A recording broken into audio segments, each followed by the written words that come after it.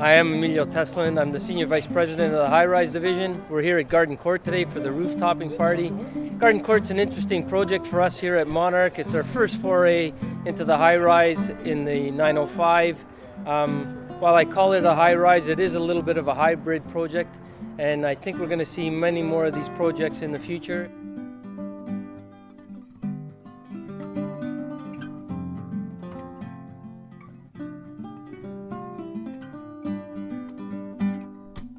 Hi, I'm David George, President of Monarch Corporation.